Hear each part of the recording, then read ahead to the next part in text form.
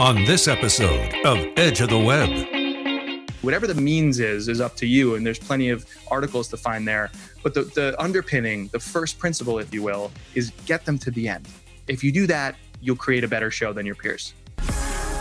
Your weekly digital marketing trends with industry trend-setting guests. You're listening and watching Edge of the Web.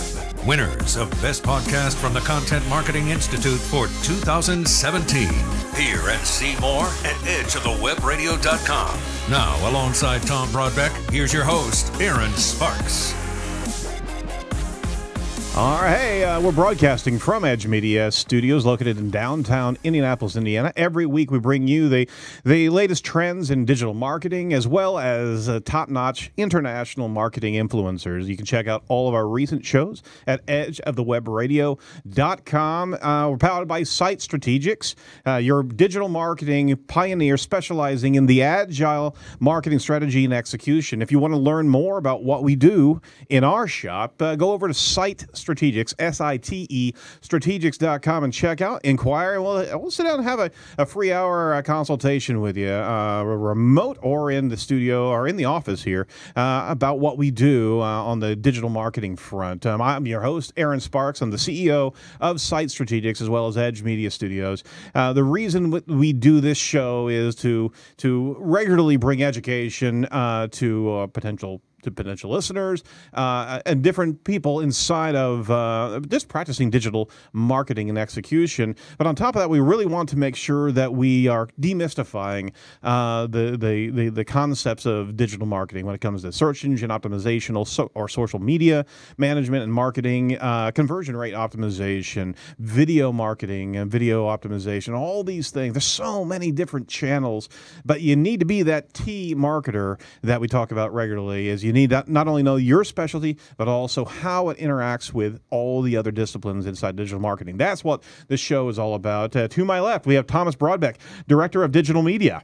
Hey, Aaron. How are you doing? Got it right this time. I appreciate that. And 1 time out of 20. Yeah, no, glad to be here. Love being here every week, but I'm more excited for tomorrow, Aaron, because you know what's tomorrow? What is tomorrow? I'm seeing Billy Joel in concert.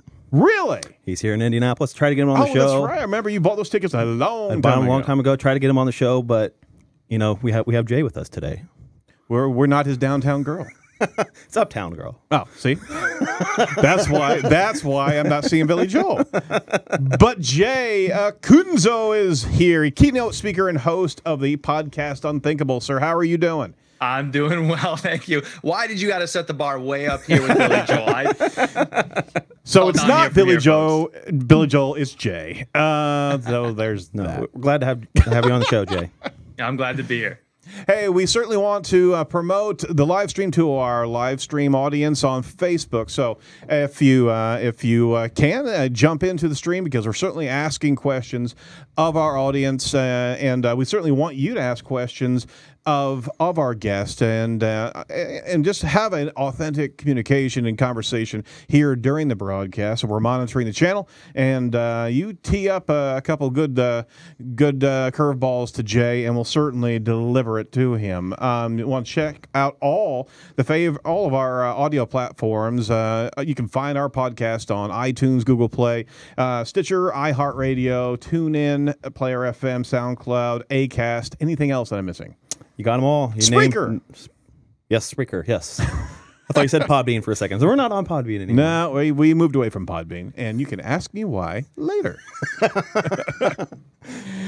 And, before we get started with Jay, we wanted to bring Jay into our news segment that we do with all of our guests. So let's take you through the latest digital marketing news.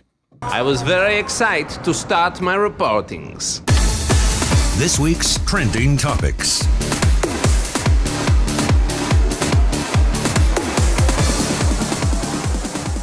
All right, so from Ginny Marvin over at Search Engine Land, Google Home Services Ads program rebrands expanding to 30 different cities by the end of 2017. Tom, what's this article all about? Ginny's always good for a good insight. Yeah. So we've talked about this on the show for a couple weeks. So it's been a couple weeks, but we've talked about it several times. But Google is starting to control the appointment setting within Google. And so if we pull up the article here, Jim, If you scroll down here, it kind of shows, it has a screenshot here of what it kind of looks like on the back end side of things. And if you scroll further down, it kind of shows how on the mobile maps. And it's kind of, it doesn't really talk about it in the article, but it's showing that these new service they're calling them local service. Let me find it again. Local services by Google. And these are kind of, it looks like they're replacing the maps. So if you were to search Atlanta plumber, you're not going to be hit with a map. You're going to be hit with these ads to book or call your own local plumber through Google. And they've got a lead inbox. They do have a lead inbox that you can control through their local services app that's on iOS and Android. You control the number of leads they receive through the program by pausing or enabling the ads.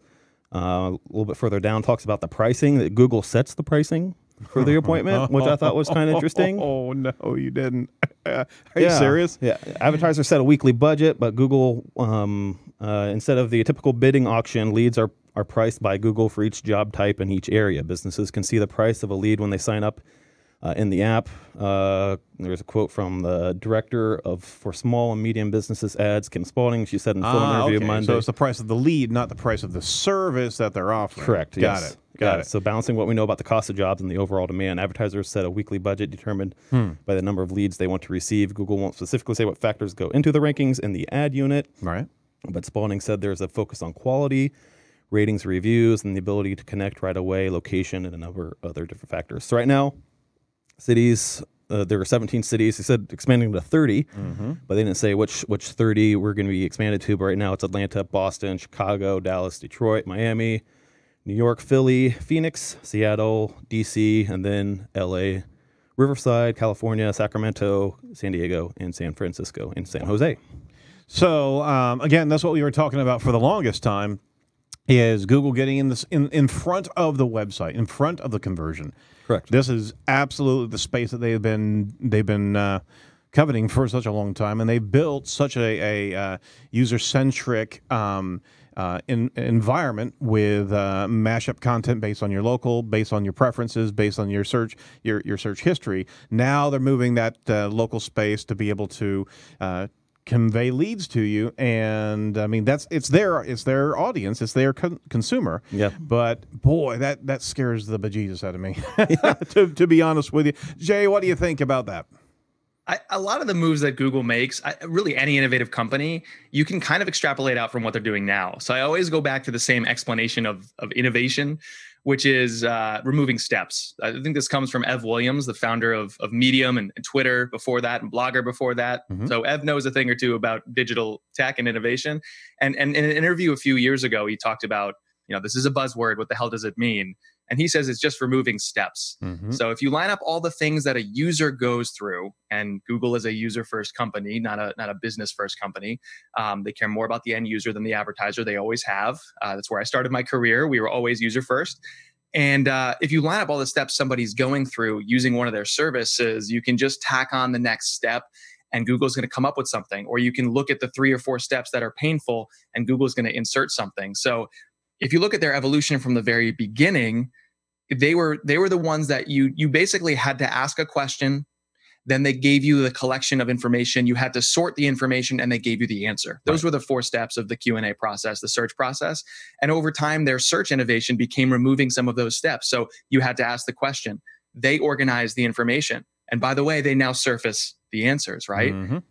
And now they're actually predicting, or they have been for many years now, what your next question might be, right? Like they constantly look at what's already happening, what the behavior flow is of users, and they add something to keep you going, to keep you around. Right. And the more they tie that back to pay-per-click, the more money they make. So whether it's self-driving cars or something like this that seems incremental over a service they always offer, it's always back to the steps a consumer is taking as it relates to their mission, which is to organize the world's information and make it universally accessible for all. So, we can debate it. It's good, it's bad, it's predictable. It's predictable, yeah, but it's I'll speak for the businesses in the space, is that it's getting into my sandbox, is that I intended to control conversions on my web space or in all the different areas that I message, and that it's not a block.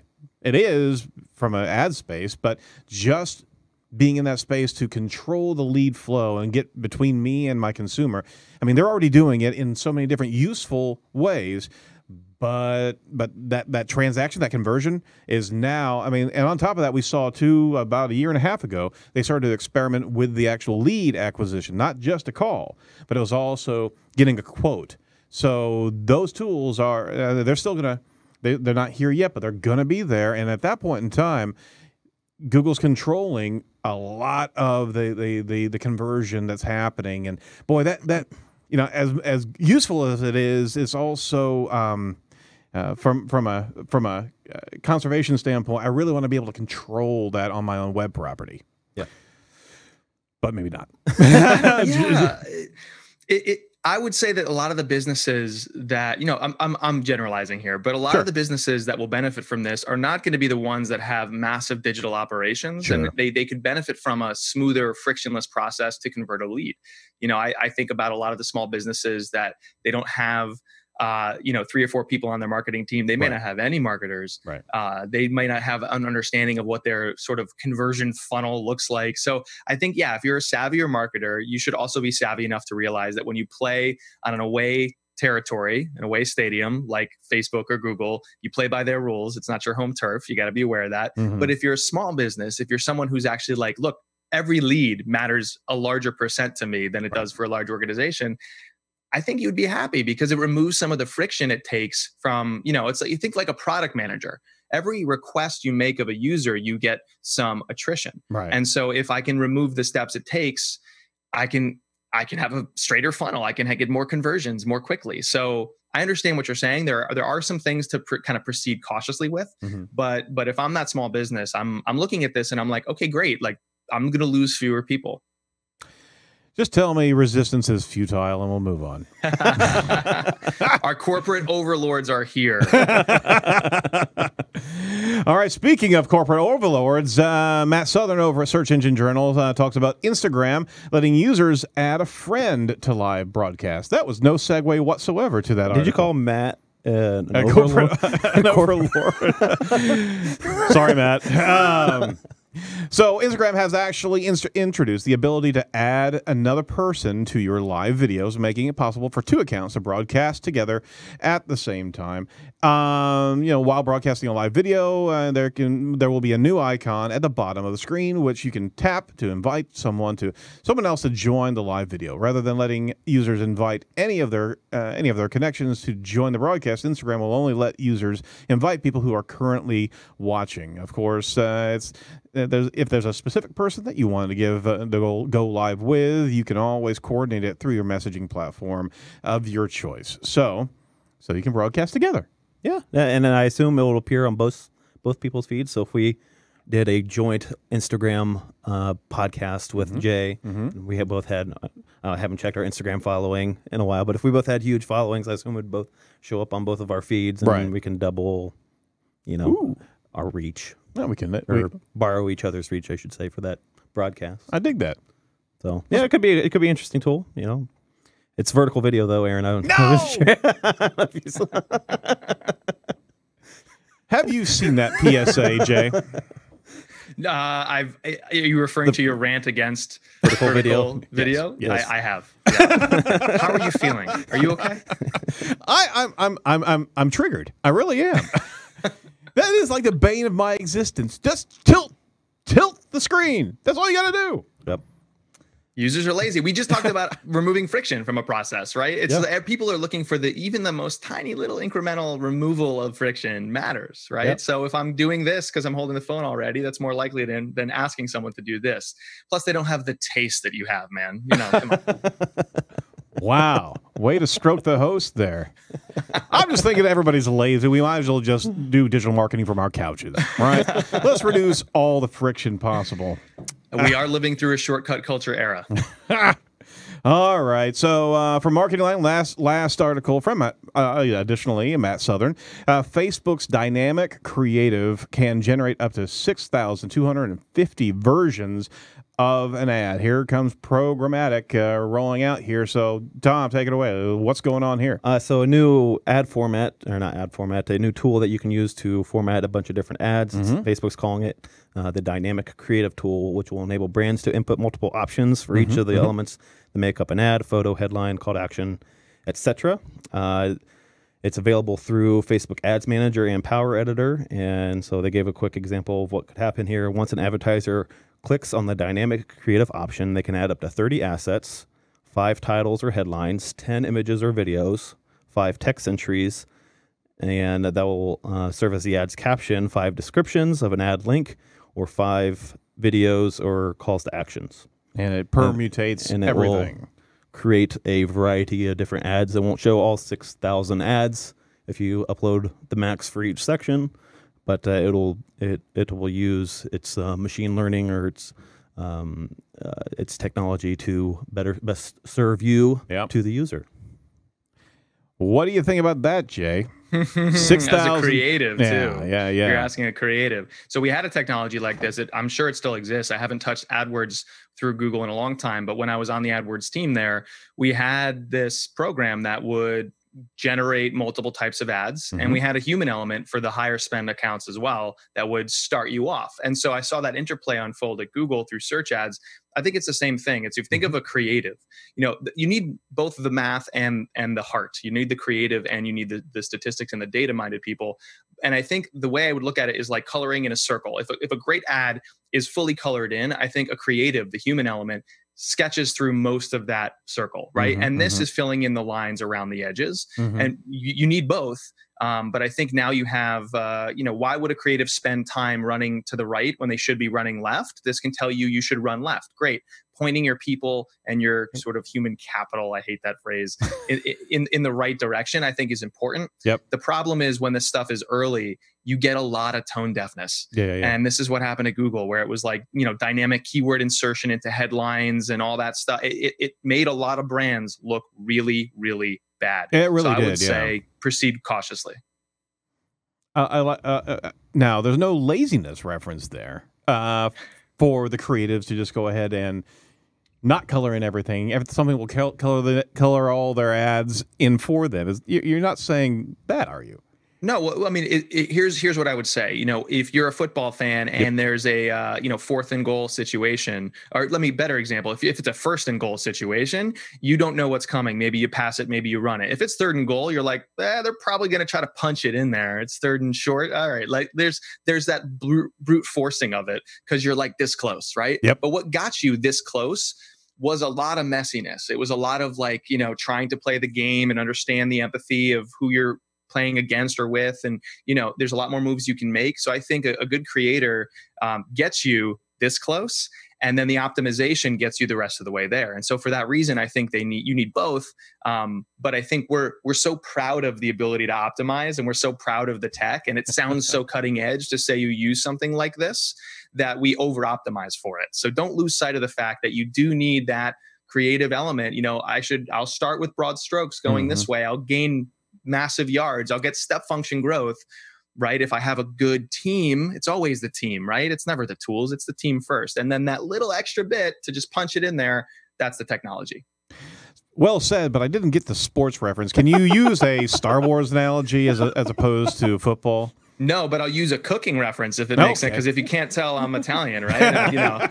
So it's you could have all the equipment in the kitchen, you could have all the right ingredients, you could have the recipe in front of you, but I think that's incremental, right? It's also table stakes because everyone has access to that same stuff. The chef and the cooks and the people and your understanding of who you're serving. That's everything. Beautiful. Well said. Well said. See, I got that one. Always related to food for Aaron. Absolutely. And if you can bring steaks into it, that's right. Although that's not what he was really referencing. But I heard steak. That's when you think of the chef, he's cooking you a steak. Absolutely. So, all right, good. I'm solid with that.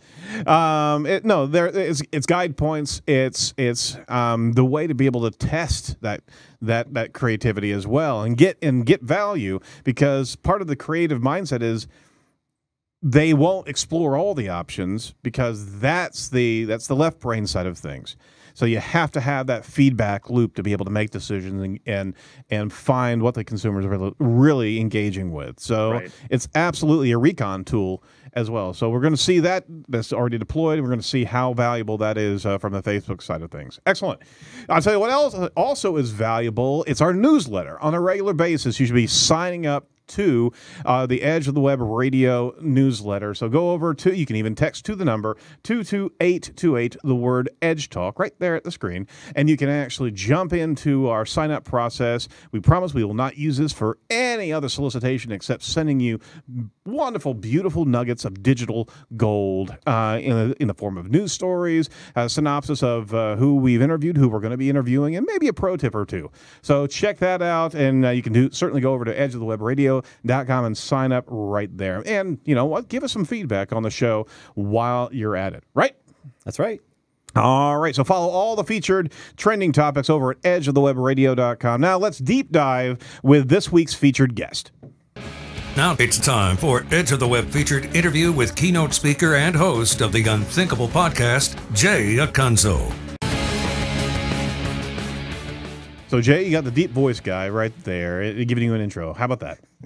As a podcaster, oh my gosh, I am so jealous of that guy's pipes. Wow. He's awesome. I mean, he does movie trailers too, so it's fantastic.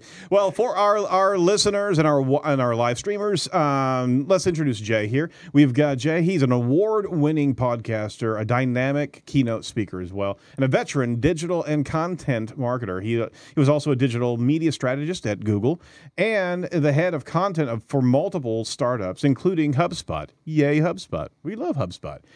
Jay's also the host of the Unthinkable podcast, which explores examples of work that may seem crazy until you hear their side of the story.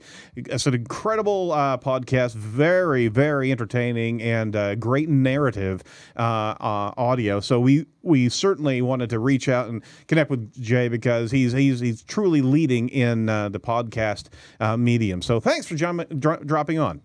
Thanks so much. You left something important out of my bio, though, which is that I have a beagle puppy and I work from home. So at some point he's going to make a cameo, just, verbally you'll be able to hear him. So. Yeah, I told my wife I wanted a beagle, but we ended up with the lab instead of the beagle. So are you is this your first beagle or? It's my first beagle. Yeah.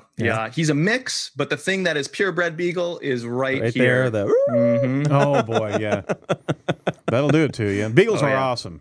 Beagles are awesome. We actually have a golden retriever, and we also have a not a labradoodle. Is it a labradoodle? It's no mini doodle. No, it's a labradoodle. Okay. And it looks like a Wookiee. It truly does. And she's got such an attitude. She'll come to the door, wait for you to get there, and then basically flip you off and will go away. 3 times. It's a cycle. 3 times she does that, pissing me off. I love it. What viewers don't realize is we've moved to a new segment called Edge of the Dog now. I'll push her off the edge. I'll tell you that. Well, Jay, thank you for that. I needed a gripe publicly on that one. Hey, Jay, give us your backstory. What's your history about?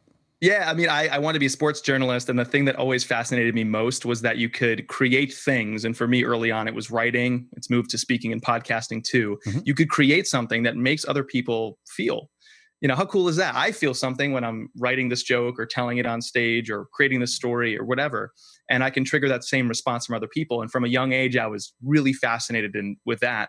And it turns out there's a corporate use for that. So, I always say I showed up to work because they told me I could write. And just one thing led to another. And now, I make a living creating what I call concept-based, entertainment-forward B2B shows. I think we just derive so much meaning in our work. And the way most B2B content marketing or most media about the workforce portrays work is bland. It's just boring. It doesn't hold my attention at all. And it doesn't explore it with that joy, whether it's because I'm so excited about what's new and next, and or that kind of like humor, or even a certain sappiness and emotion to it. So I set out a few years ago to create first podcasts that make you feel something about the work that you do. And the first one is Unthinkable. And we're exploring people that, yeah, like you said, from the outside, the stories look insane. I can't believe they did it that way or did that thing. And then you tell their story, and it turns out it's actually not so unthinkable after all.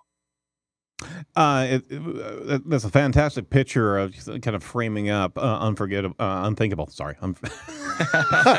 I've already forgotten it. No, Unthinkable. For our listeners and our audience, you must go check it out because it's beyond storytelling, and you are in a new space which is just defining itself right now, and it's the interstitial use, the digital imagery to take you on that audio narrative, right? And it takes little pit stops to explore somebody's story along the way. So it's not just from one vantage point. You're actually kind of sharing multiple vantage points as you're going through that. And from an empathy standpoint and from a connection standpoint, the users that are experiencing that, the listeners that are experiencing that, they are actually given more dimension to just understanding a topic than your authority and your exploration. You're really kind of showcasing and giving a stage to all of these different influencers and players that you're talking about. Yeah, I appreciate that. I love that description. I think for me, that we're living through this era where everything is trying to be neatly packaged into a how-to or tips and tricks list. There's more experts coming out of the woodwork telling you have to do things a certain way. No, you don't. The only thing you have to do is really first of all, be kind. And second of all, do what's right in your own situation, right? Embrace your context first. And if the expert's best practice helps you, maybe to some percent, great. And so that's what we talk to. We talk to people or businesses. We find stories where they're obsessed with the stuff in their own context. First comes themselves and their own self-awareness and their teams. Then comes their audience or customer, whoever they're serving. And then comes their own kind of, their resources, their ability to make the work happen. And that's a messy thing, to explore your context. Reality is messy, right? But I think that's where you find the actual best practice or the actual right way forward, the actual answer. It's not some neatly packaged tip or trick or cheat or hack. It's all that stuff leads to average work. It leads to commodity thinking and copycat work. I think the best in our business right now are really interested in what's right around them. They're pulling out their answers from within. And there's a word for that. It's your intuition. Yeah. So really at its core, we're exploring how to trust your intuition, how to move that from these like ghost-like ideas to a practical tool. And like you said, we explore. We don't have guests. We tell stories. So we explore a story from all angles. It gets really messy. We find an idea, then we try to just totally ruin it and mess with it. If it gets too simple in our minds, we got to go deeper. So for me, that's what brings meaning to my life and my show. Is I want to create something that mirrors reality more so than a neat little tip and trick article. Yeah. But then I'm finding that overlap between stuff I like and others like too. And luckily the show is taken off. Something else, another observation I had of just listening to your podcast is that, like I said, there's a new appreciation for that person's story, but what I'm hearing is there's this new medium that we're utilizing, the audio imagery that is no longer in the, and no offense meant, the entertainment industry, because you didn't come from the entertainment industry. You're finding a platform, and we've adopted this new medium, and it's so much more easier to actually paint with audio imagery. We're going to be taking a lot away from what was the conventional entertainment industry and this fractionalized type of consumer that we all are appealing to.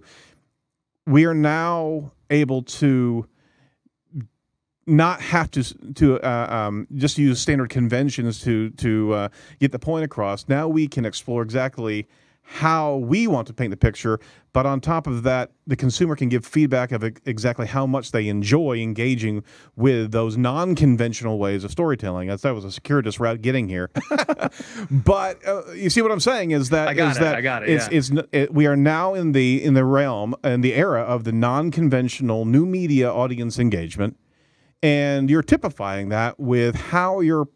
I mean, we were talking before the show. It takes a long time for you to put that together, doesn't it? Each and every show. It does, yeah. You know, the stories are about 30 to 35 minutes long. Yep. There's a lot of narration. There's a lot of post-production, music, sound effects, you name it. And we're cropping out the quotes and rearranging them, all that.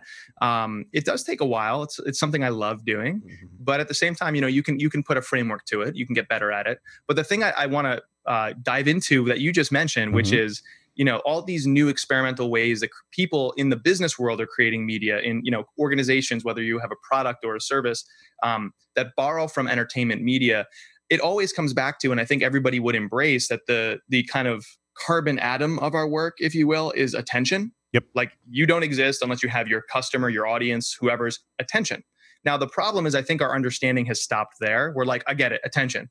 And so how does one get attention? If all I say to you is you need attention, people start waving their arms frantically. They try to jump out in front of you. They try to yell things that are more sensational or louder. And so you get a lot of bad actors. You get a lot of like brute force, blunt instrument approaches to content. Yep. I want to know why. Why is attention important? And more importantly, what do I do with it? And I think we're living through this huge shift where marketers' purview used to be acquire attention, right? In one moment in time or several moments in time that are disconnected to get in front of you enough times that you're going to buy. Acquire attention was the name of the game. Today, the consumer has all the power. Today, people only choose what brings them extreme value, and they're going to invest a precious resource that's under attack, which is time. Mm-hmm. So how do you get that attention, that time? You can't just acquire it. You have to hold it. And that's the shift. You have to get better at holding attention. And it turns out there are human beings in this world and organizations and industries and frameworks and skills. Just there's a lot of stuff beyond the business world, beyond the world of tech and entrepreneurship and marketing, that they know how to hold your attention, right? It's the stuff we consume all the time. And oh, by the way, that great stuff, that entertainment media, that's now on the same channels as the stuff that we're publishing, right? Because above or below this Facebook Live thing is going to be your friend's post, is going to be, you know, a clip from a show you wanted to watch, is going to be a news article or an entertainment piece. So you got to level up. Yeah. You can't just jump out in front of people or go along for the ride of the actual great entertainment media. You have to be entertaining. You have to be gripping. And I don't mean shtick. I mean worthy of spending more time with. Amen. You got to get them to the end, right? So that's the shift. How do you go from acquiring attention to holding it? To me, you create great shows. Well, it's very similar in parity to what you're talking about from content marketing, all those basic form list exercises. Now you have to actually do what marketers are supposed to do. You're supposed to work hard to be able to bring good content that's worthy of someone's time, right? So we've moved, and this is not, I mean, this is across all media, is that the user is now understanding what value they have. The consumer now realizes that their time spent will mean potential conversion, potential lead, potential sales for whomever's broadcasting, whomever is providing you that content. It's not about the clickbait anymore. It's about the deep dive. I believe we're starting, you know, the short swallows and the long, what was that from Good Will Hunting or something like that. Whenever, you know, you've got the deep divers that go down and almost die. This swallows. You know what I'm talking about? Do you have any idea? I know, but you just referenced a Ben Affleck movie. No, I did. I did, didn't I? It's all right. Damn it. Matt Damon's a part of it too. I think Matt Damon was the main scriptwriter for that movie. Yeah. But Ben Affleck was a part of it. I'm sorry to everybody. Jay, he's a Batman fan. He doesn't like that Ben Affleck is Batman. That was a wrong turn for DC. I'm sorry for your loss. Yeah, he's got 3 movies coming out. Gotta love that. Anyway, the point is that that time element is absolutely a maturing effect for content writers, for marketers, and practitioners such as yourself. You've got to be not just entertaining. You have to have that oasis where people want to go and actually explore what the narrative is. Right. Right. You can tie a lot of what's happening and a lot of the things we're talking about that are symptom level to that, you know, diagnosis at the root of it, which is holding attention. So you look at Facebook Live, you look at Facebook video in general on social, you look at these micro moments that expire through Instagram stories and Snapchat. Why is Instagram adding a second person into the live feed? It all comes back to the fact that all all these technological visionaries, they're not seeing in the future, they're seeing what's happening right now, which they're seeing clearly, which is that it's getting harder to hold people's attention. And so you have two options. You can be that one that just spams the world, and you get the people on LinkedIn posting their little pithy soliloquies about their realization in their life that leads to no substance at all, right?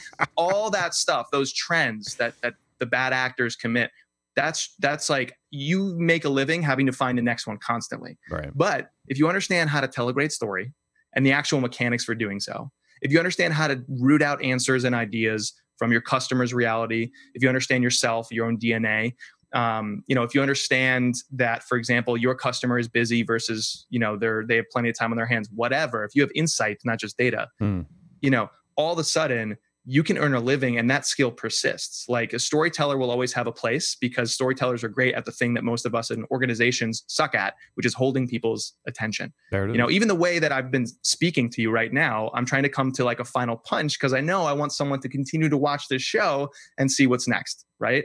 So even to the inflection of my voice as a podcaster, and you guys know as a show host, everything you do can be oriented around this idea that I have to hold people's attention. It's strategic. Yep. It's not this lofty ideal. It's good for business, and it's authentic, and it's real.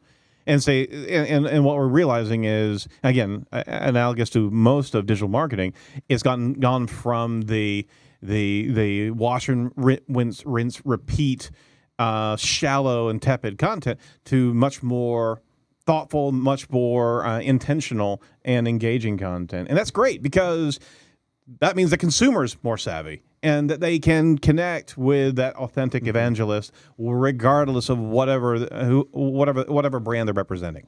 That's right. Very That's cool. right. When the wave crashes in any trend, the people that are left are the ones that do it well with integrity, right? And we're experiencing that now. The wave's coming out on a lot of people who are the hucksters, and I think the people that are left actually serve their audience well. I dig it. Let's dive into the podcast. What's your favorite story or moment from your show that you'd like to share? Oh man, I feel like I have like 65 children you're asking me to pick among now. So, pick your favorite one, kill the rest.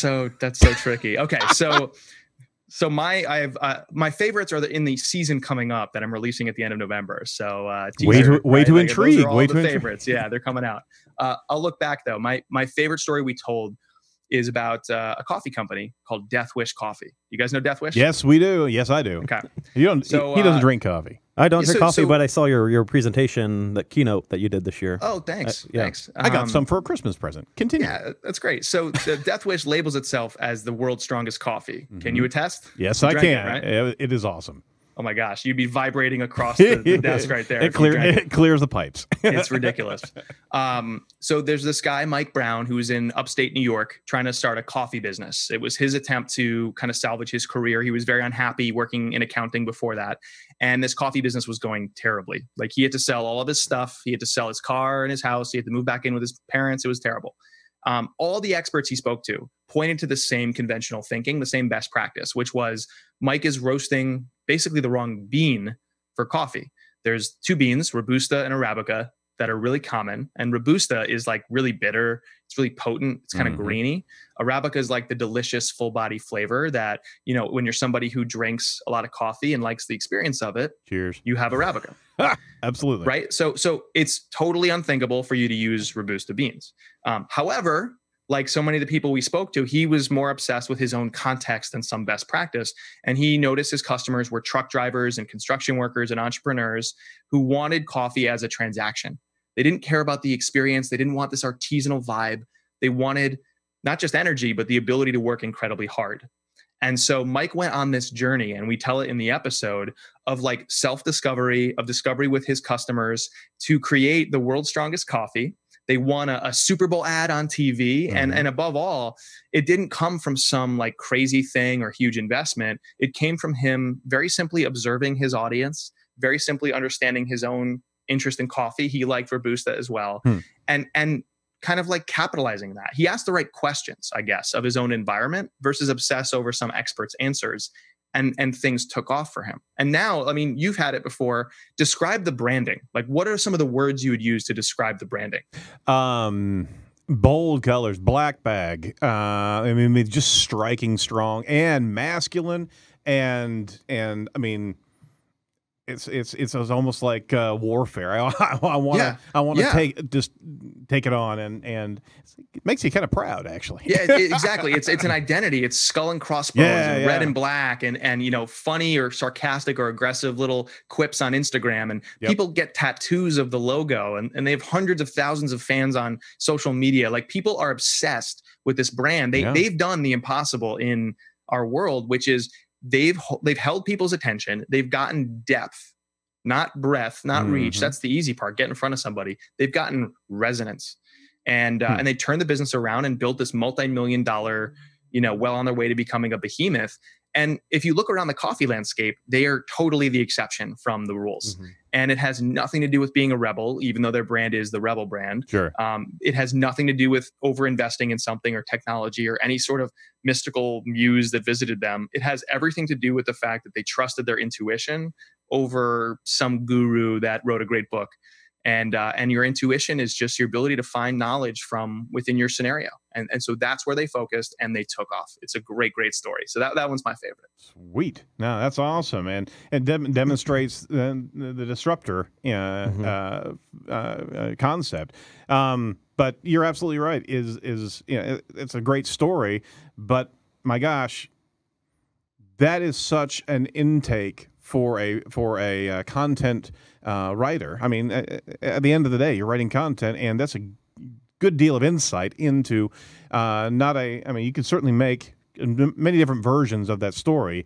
Sure. I mean, you go into the concentric circles here, and literally it's really at the core. It's the why of the Simon Sinek's why they're doing what they're doing. And not a name drop. We would love to have Simon Sinek on the show as well, but I just love Simon Sinek, and you're telling why stories. That's what you're doing. Yeah. It's first principle thinking, which is huge in the tech startup world where I come from. It's reaching the first principles of something to build back up more original thinking from there.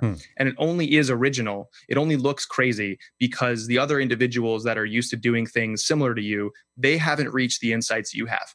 You've reached the fundamental truth. You refuse to stop at the convention. You refuse to stop at the best practice trend that everyone's glomming onto. And you get down to that human fundamental layer.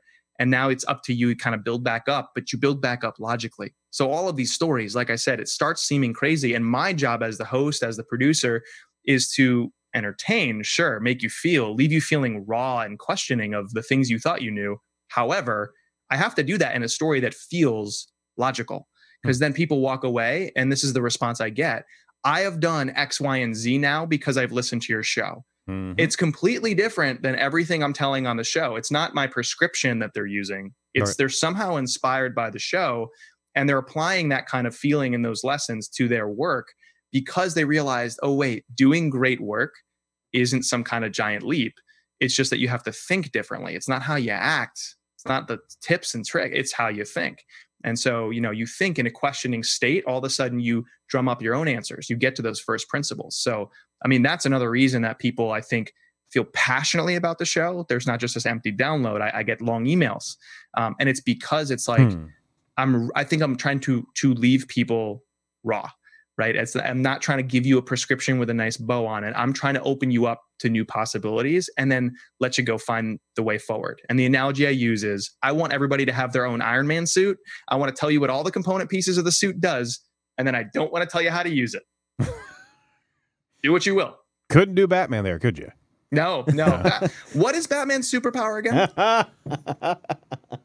What? He's rich. Okay, he's rich. Okay. What is Tony Stark's superpower Back again? the truck up. He's rich. Yeah. They're both rich. Yeah. One guy decided to dress up like a bat and have cool, crazy little like gadgets and have martial arts. The other guy built himself a super suit. Dude, 21 different martial arts. The guy's a PhD in so many different diagnosing and sciences. Who is this guy? from the Will Smith. Now here's the trump card right here. From the Will Smith Wild Wild West movie that was so garbage, that one moment that wasn't garbage was the guy lands on the machine to fight Will Smith and he goes like, whoa, right? He's going to fight him with karate. And then Will Smith pulls out a gun and goes, you're done, right? Iron Man beats Batman 10 out of 10 times. Get out of here. You have no idea, Jay. Oh God, I think I've made a terrible mistake. Moving on. Hey, what tips would you have for people who are trying to start their own podcast? Watch a lot of Iron Man movies. Oh my God! And he's out. He's just out. So we were talking about podcasting, I believe. Okay, so fundamentally, podcasting, just like video, but certainly podcasting more so because there are no visuals. It's a linear medium. And so there's only two ways that a user, a listener, can interact. They can hit play or they can hit stop. And so you have a very simple goal. I'm trying right now, but you're still playing. You're trying to hit stop. Get the guy out of here. Stop. But you basically have one rule if you're going to start a new podcast, which is make sure they don't hit stop. Right. And so now you orient around the right decisions. So, podcast is 99.9% host talent. I get a lot of questions. It's about how to start a podcast. They're looking for tech. They're looking for tactics. And I ask, are you any good on a microphone? Are you a good interviewer? Have you studied interviewing? It's a skill, not just like a list of questions you repeat. Or are you a good storyteller? Are you good on a microphone? And people really don't think that. They don't understand that. And to me, the analogy here is like, it's like that guy in your corporate basketball league who shows up with like the headband and the sleeves and the latest gear and the protein bar and the LeBron James shoes. He looks like a baller, right? Because he's got all the tech. He's got all the stuff. Right. And then you start playing basketball and he can't play, right? It's like, but playing basketball is what basketball is. It's like being at a microphone is what podcasting is. Being interesting to listen to is what that is. So start there, get good on a microphone, right? And then keep that golden rule in mind. You have one purview, one job, get them to the end.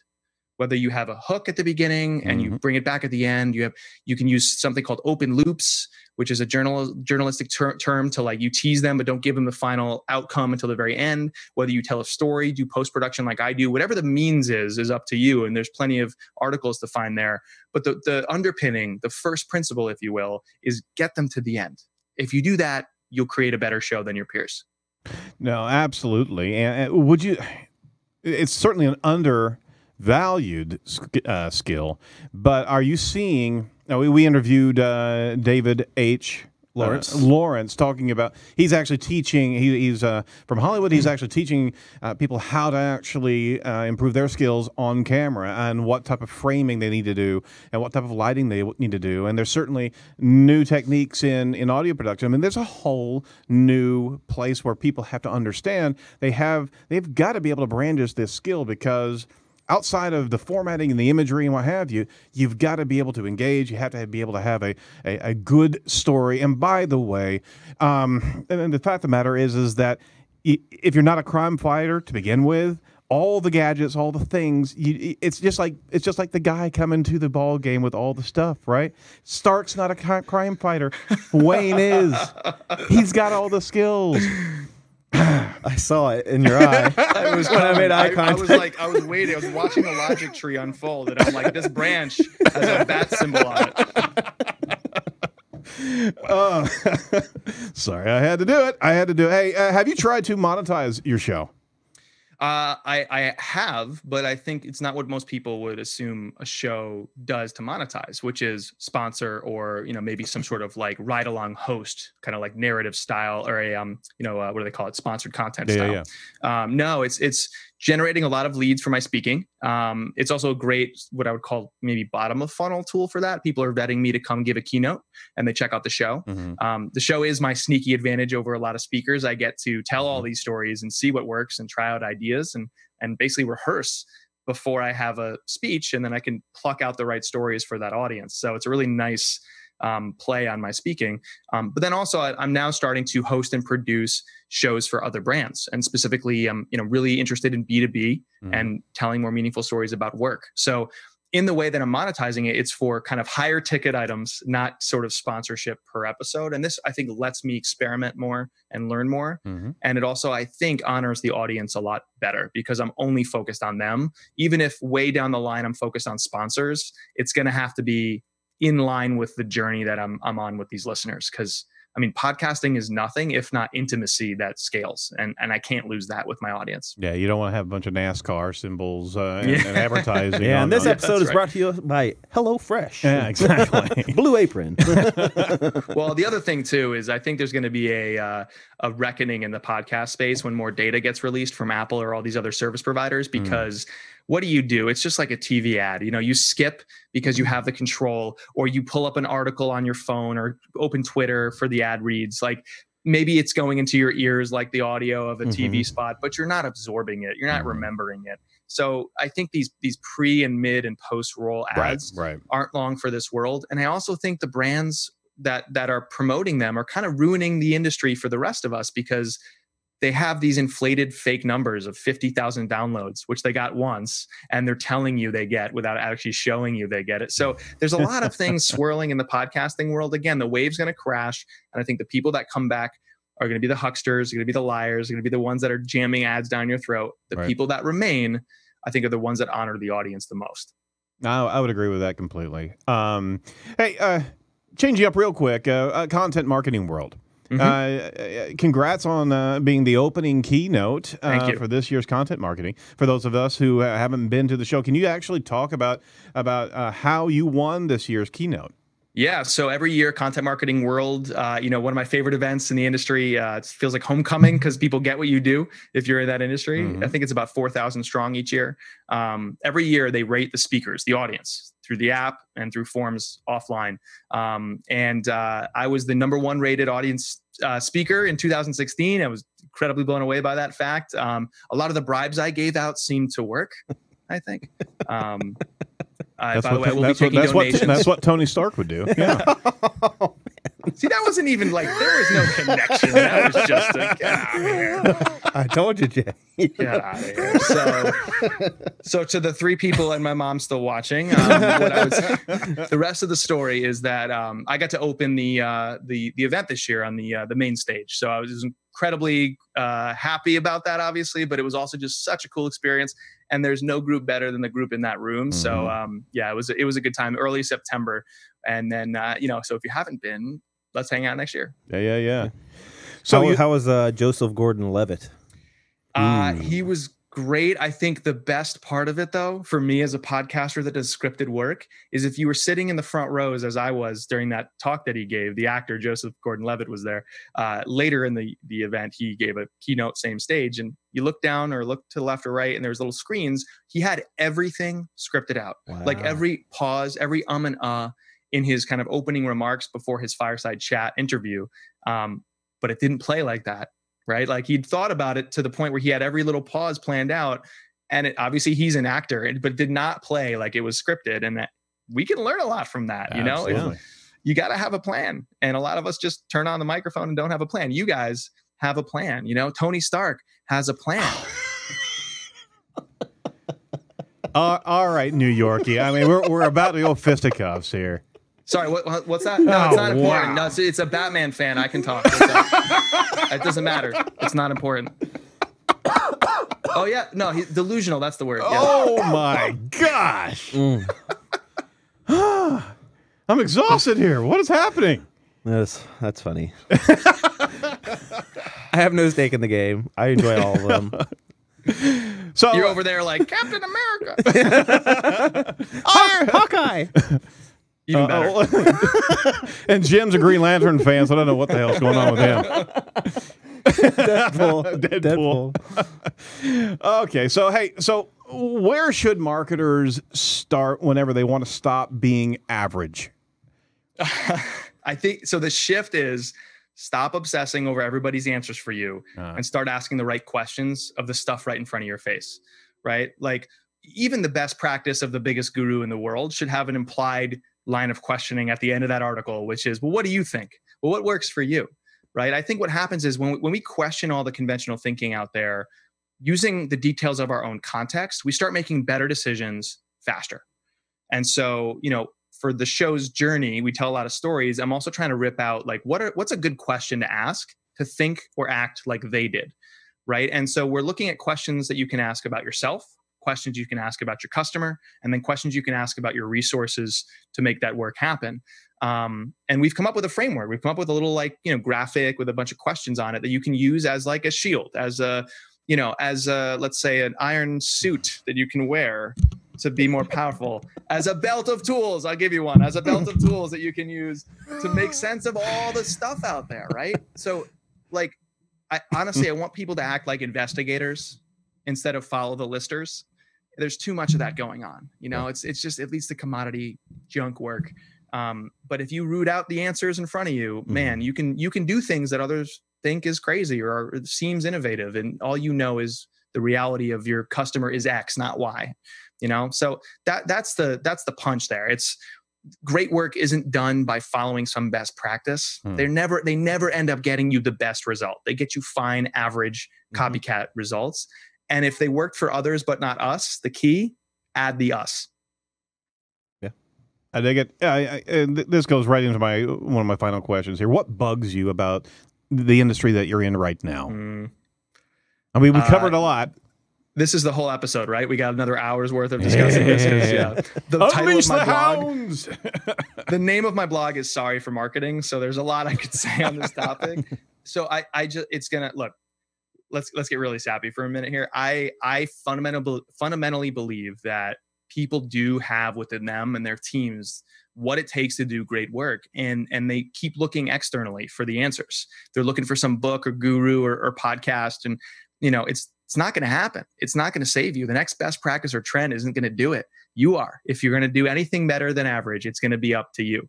And I think the word exceptional is the one I use, because if you're going to do exceptional work, you're going to be the exception from all that other stuff. And I think the good news is every individual is. The bad news is we don't trust that. We don't go searching for answers based on the uniqueness of our team. Like, what could we do that's different than others because we have this makeup of people doing the work? We don't go searching for answers by talking to our customers. We just look for what the other guy's doing and we try to put it on repeat and make tiny changes to it. And that's a damn shame, because I feel like, you get one life. You get to do this once, and you spend so much of your time at work. Why not do the best you can possibly do? And I think the best you can possibly do is never going to look like what the other guy out there or woman out there is telling you to do. Very good. Well said. Conversely, what excites you about the industry right now? I mean, it's a blank canvas, right? Like that's what we talked about before with all these different shows. I think the reason I'm excited about this shift, don't listen to the gatekeepers, essentially, is who I'm railing against, because they don't have the power they used to have. Right? I can publish an article without going through an editor. If you're from print like I was, that's revolutionary. And we, I think, forgot that that's actually amazing.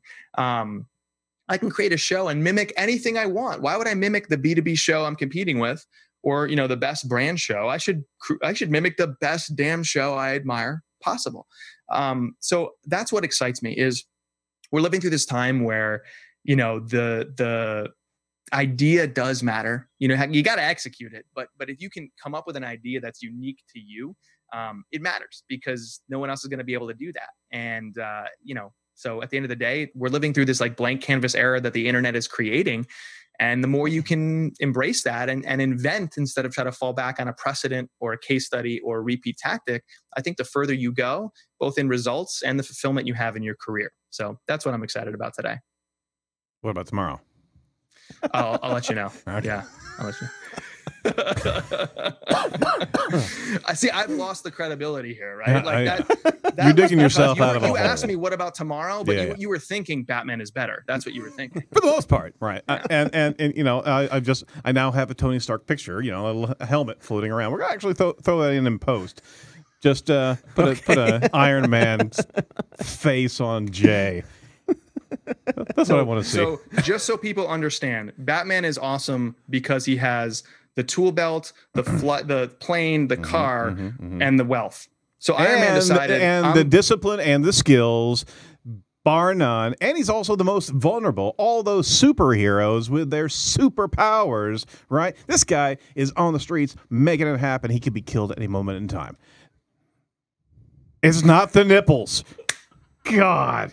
That is, I'm not going to top that. That's the best part of the show. Thank you for tuning in. This has been Edge of the Marvel Comic Universe. My name is Tony Stark. I appreciate you flying with us today. We have many options on Facebook Live. Wow. Okay, so is there anything that we can promote for you besides Marvel? I want to hear about the NCAA thing real quick. All right. You skipped over the fun fact. How are you technically a professional basketball player? My fun fact. So in the eyes of the NCAA, I am a professional basketball player. There was a tournament for money to raise money for charity, but you got a little bit of skin in the game. You get like $100 for weekend cash in college. And I played in this basketball tournament at my school, and we had to start on our roster. We had a member of the team, Division III school, so it wasn't a huge deal. And he had to leave because if he had won the tournament, he would have been paid for playing basketball. Right. So I've been paid for playing collegiate basketball. So I am now technically a professional basketball player. There you go. Yeah. So I'm accepting all sponsorships. Big baller brand. Yeah, totally big. No, anything but that. I say their headquarters is right over here, so we can put in a good word to get that change if you wanted. But absolutely, I don't have the hair to be a big baller brand spokesperson. All right, so you certainly want to check out, to all of our listeners in our audience and watchers, you go check out the podcast Unthinkable.fm. It's a fantastic, and you've got a whole season coming up of different stories. When does that get launched? 2 weeks from now. So right around Thanksgiving, we're going to release kind of binge mode style. We're going to release all the episodes right away. Oh my gosh. Yeah. I'm having to restrain my. Are you a big Stranger Things fan? Season 1 was great. I've heard mixed things about season 2. Haven't started yet. Oh, I mean, this whole binge mentality. I tell you what, I'm a bit keyed off on that because there's so much, and you can burn through it so quick. Yeah, and then it's over. It is, and then you got to wait a year. I know. Yeah. What is? Yeah, find another one. All right, so Jay, how can people actually track you down and assault you with Batman missiles? Batman has missiles now. Interesting. Not nipples, missiles.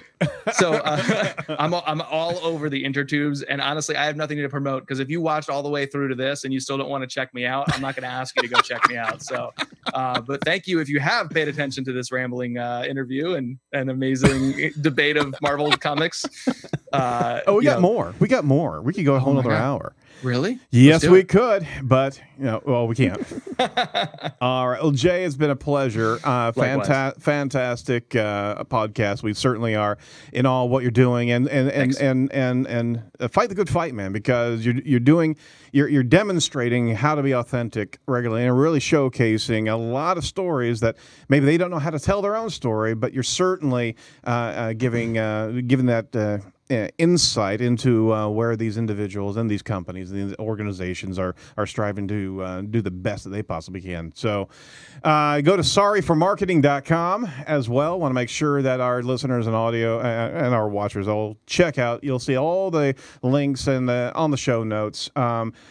Anything final for our guests and our audience today? No, show these, if you're watching and listening now, show these hosts some love because it's hard to put on a show like these guys put on. And let me tell you, they do a good job. So give the host some love. I appreciate it. I'm scarred and chafed from this one. That was my ointment. I was trying to soothe it over a little bit. Yeah. Excellent. All right. So thank you to all of our who are listening to Edge of the Web Radio. Special thank you to our colleagues at Site Strategics as well as our guest, Jay Acunzo. And make sure that you see all the must-see videos and more of the insider information over at edgeofthewebradio.com. That's edgeofthewebradio.com. We'll talk to you next week. Who are we talking to? Tom Fishburne, the marketunist, talking about cartoons and your content marketing. Sweet, love it. He's got a new book coming out, so maybe he'll draw me a Batman cartoon. Maybe. I need reparation here. I really do. All right, hey, we'll talk to you next week. Do not be a piece of cyber driftwood. Bye-bye.